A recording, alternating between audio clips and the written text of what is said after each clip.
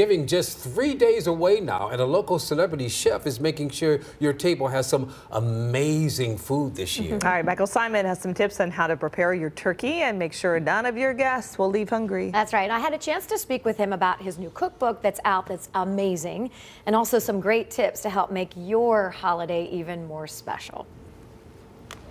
Here with Michael Symon, and we're looking forward to Thanksgiving. You have your 8th cookbook out. I know, it's crazy. Oh my gosh, congratulations. Thank you very much. It's been, and this one's done very well. It's probably our biggest seller so far, so we're excited. Simply Symon Suffers. What I love is you have your mother's recipe in there for Sunday sauce. Yeah. You have great desserts, great cocktails, but this huge, and pardon my Post-it notes because they're pretty much on every page. I had to flag every page, and I didn't want to bend the corners because it's such a gorgeous book. Thank you. But you have a whole section dedicated to holidays. Yeah, I think holidays are when, like, we did 52 weeks of dinners and then holidays also, because I feel holidays are when people stress out. So like I wanted to give them, like, here's recipes that we do that you could use. They're foolproof. Set it and you're good.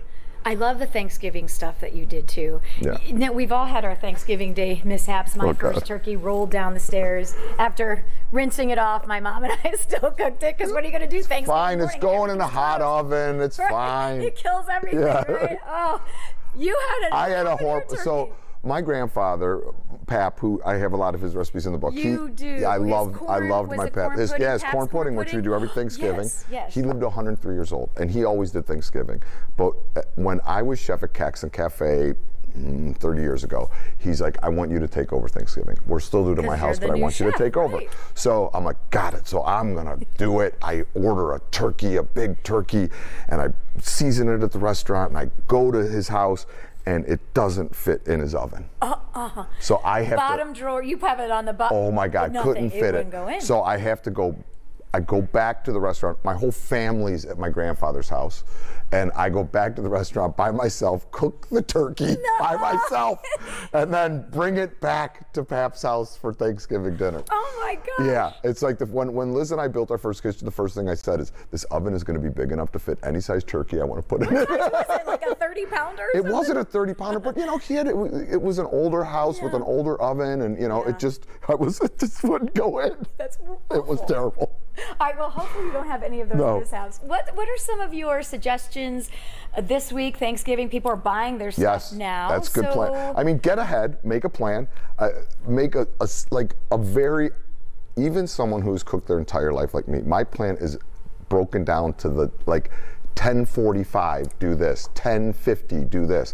And I make a whole list for what I want to do 3 days before, 2 days before, day of. And the most important thing is, because there's so many things going on for Thanksgiving, make an oven schedule.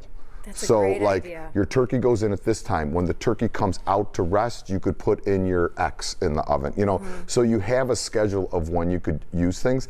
And you're Clevelanders, so you're tough when it's cold outside.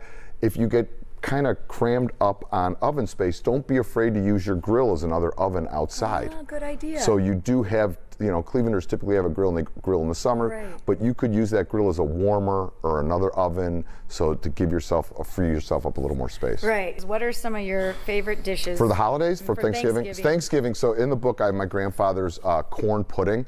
It's incredibly simple and delicious.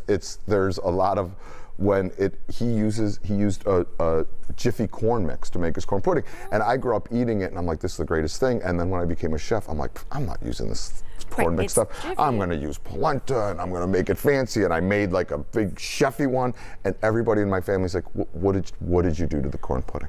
So now to this day, I still make Pap's recipe. Stay with the staples, and stay with it. And you right? could fancy it up a little bit if you want, but that's the one thing that has to be on our table, or there's a riot.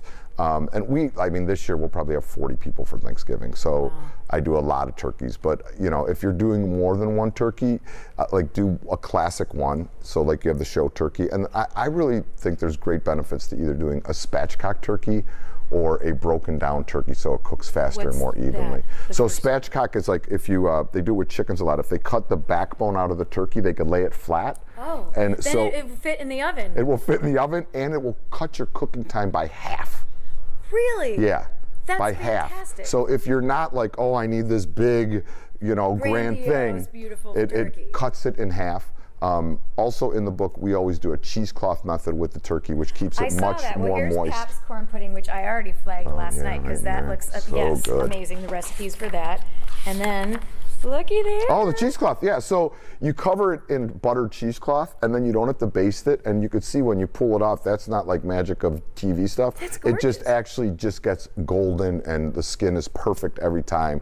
It's my grandfather taught me how to do this 40 years ago, and I've never done a turkey a different way. Amazing. Yeah. Now you'll have 41 people over. Come on, you're I'll be always there welcome. for Thanksgiving.